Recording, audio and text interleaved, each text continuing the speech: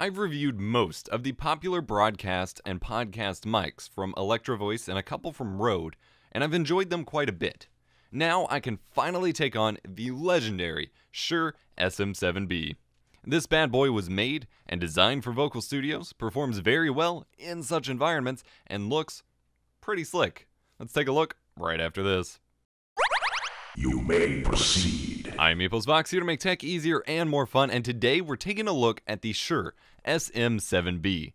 This is actually on loan from Mike over at Booth Junkies, which is a really cool YouTube channel dedicated to home studio voiceover tips and reviewing microphones like myself and other audio hardware, so go check him out. He's got some really good stuff. This is a $400 vocal dynamic cardioid microphone and is responsible for the popular podcast sound you might associate with quality podcasts. While the Electro Voice RE20 and RE27ND tend to exemplify the radio sound, the SM7B has more of a podcast sound. You're listening to plosive in the morning. This thing is big, but I don't think it's as heavy as the RE20. It's solid black and has an XLR extension, foam windscreen, and an arm mount, all integrated into the mic. They offer two thicknesses of windscreens for you to use, depending on how close your speaker is, but in most cases you'll want to be right up on this mic.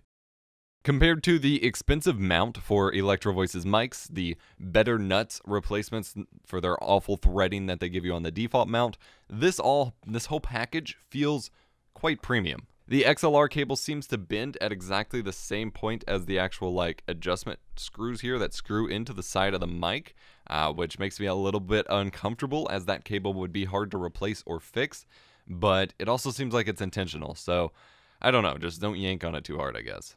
The back of the capsule here has two switches, a bass roll-off switch that starts around the 300 Hz range, and a presence boost switch, which opens up the 1 to 10 kHz range. These switches can be adjusted by a small flathead screwdriver or the tip of a pin. You can't really do it with your fingers, which is a mild annoyance, but that prevents them from being hit on accident, which is kind of an important thing. One of the big selling points of this microphone is its dynamic range. This mic can handle really low voices, which I can't. Allergies are kicking my butt, so I can't even go all that low right now. But they can also handle some of the loudest sounds you'll throw at it in a normal studio environment. A specialty focus of this mic is that it holds up very well to filter out computer fans, electrical hum and hiss, those kinds of, ow, I hit a box. Those kinds of rumbles and hisses and stuff you might encounter in a home studio or in a production studio with a lot of equipment. And I have to say that I have found this to be the case even in my setup, and it's making me consider switching from the RE20 to the SM7B. I don't think I'm going to do it, but the fact that there is virtually no noise floor here compared to my RE20, even with my servers going and my computer going and everything, is very impressive. This makes this the perfect microphone choice for not untreated, but not fully sound-treated environments for recording, where you just truly need the background noise gone, which is especially good for podcasters. Now, there's a huge issue that you might run into with the Shure SM7B. It requires a lot of gain. This is a passive dynamic microphone. It doesn't take phantom power, but it requires some great preamps or a combination of your mixer or interface's preamps with an external one, like the Cloudlifter CL1 or the Triton Fethead. My dedicated Nady preamp just couldn't do the job clean enough, but my DBX 286S, which also powers the RE20 on its own, seems to handle it just fine. Here's a quick sample with only slightly adjusted settings from what I normally use on the RE20, just because I don't have the time to fine-tune it and then figure out my RE20 settings again. Alright, this is a microphone audio test hooked up the Shure SM7B to my DBX 286S, channel strip processing rack thing that I have running. I have slightly tweaked my knobs from what my RE20 was set at previously, but I think my RE20 was set incorrectly, so I'm going to try it next with these settings anyway. So I've got the HF or high frequency detail boosted up to 7.5, and the low frequency detail boosted up to 4. If we crank that up a little bit, I think we'll get a little bit more boomy, but it'll start sounding more muddy again. So I'm going to turn that back down to 4.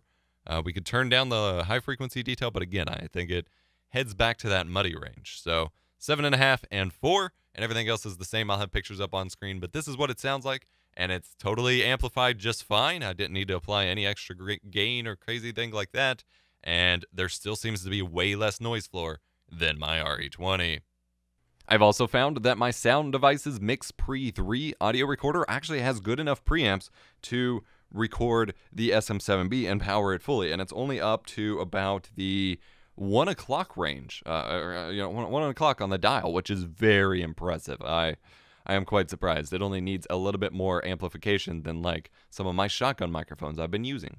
All of this video has been recorded with the Sound Devices Mix Pre 3, by the way. That quietness of the microphone contributes to its ability to reject room and background noise, but that pretty much always guarantees that the speaker will have to be right on top of the microphone. It will be blocking your face to a degree, and you won't be able to talk off axis much. Let me try this now. So this is straight on with the microphone. I've backed up like a few inches away from it, straight on with the microphone. Now, if I come over here to the side, I immediately start to drop off. If I come over here to the side, I immediately start to drop off back up front, background side. So if you're doing like a live stream and you're normally talking right up on this, hey guys, how's it going? I'm EposVox. And then you start having to lean over for something or take a look at your screen and start talking to your viewers. Sometimes they might not hear you. They got really quiet. With the switches set to completely flat, much like the RE20, it sounds a little bit muddier and just not as clear or good out of the box. If you plan on running it through audio processing hardware or a VST chain or something, it's kind of how you want it. But just for the mic being recorded on its own like I'm doing now, you may want to engage the presence boost switch. Having the presence boost on and the bass roll-off off results in a very boomy and podcasty sound, which is great. Really brings the speaker up front and demands attention. With the roll-off switch on, that can still happen, but you do lose some of the boominess. That would be preferred for more live performances and such. However, I am now going to switch. I currently have, for most of this video, I've had the presence switch on and the bass roll-off off, but we're going to switch that to where the bass roll-off is on and the presence boost is on as well, and then I'll kick off the presence boost too.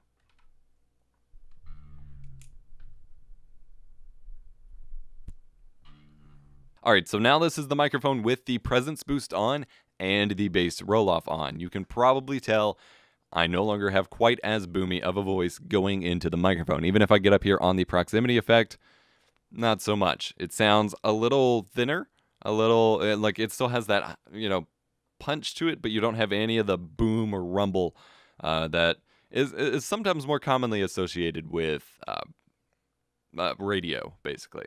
Alright, now I'm going to switch the presence switch off as well.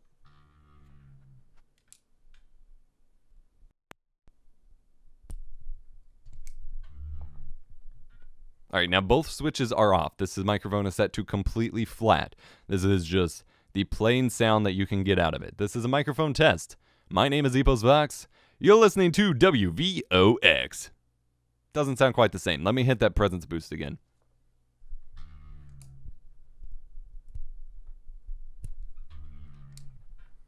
You're listening to WVOX, Vox Radio. If nothing else, I can tell by the audio levels that it sounds a little bit more punchy there. And also what I mentioned before is that I won't say suffers from the proximity effect because I believe that's intentional, but the closer to the mic you get, and we're talking about within different amounts of centimeters and just basically kissing on it, the warmer and boomier your recording comes. Back away from it, and you still can be picked up and you still can get levels out of it, but you don't sound anywhere near as boomy. But if you get right up on here, you sound pretty nice. Get right up on it and advertise your local classic rock station.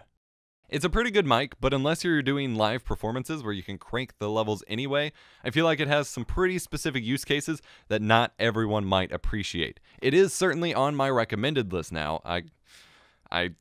I want one for myself, especially like I said about the noise floor, especially how better of a job it does with rejecting background noise. That's pretty crazy. I guess next I need to tackle the Heil PR40, huh? If you like this video, hit the like button, subscribe for more, consider checking out Booth Junkie's channel for more voiceover tips and mic reviews as well. I'm EposVox, and I'll see you next time. EposVox is a Patreon-supported production. Our videos would simply not be possible without the support and generosity of our patrons.